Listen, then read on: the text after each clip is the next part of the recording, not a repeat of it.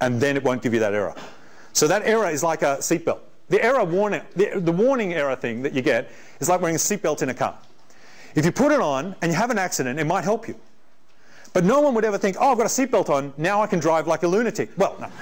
You're all 20-year-old. Okay. But in 10 years' time, because in my dim distant past, I used to do some work with an insurance company analysing crash statistics. There's this amusing thing called the curve of deaths. Has anyone ever seen the curve of deaths? You plot deaths by age, by gender.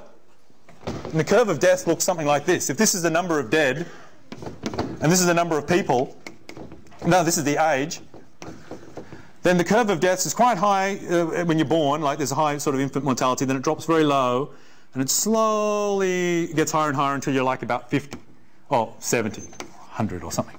Sort of like that sort of curve. Oh, that's the curve for women. The curve for men is identical, except...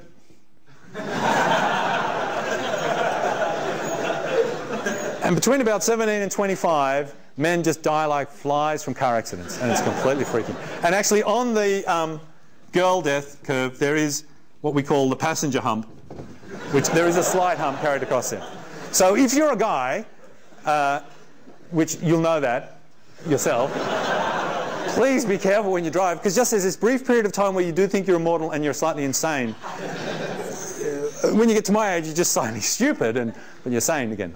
Oh, I think I'm... Well, you know. Yeah.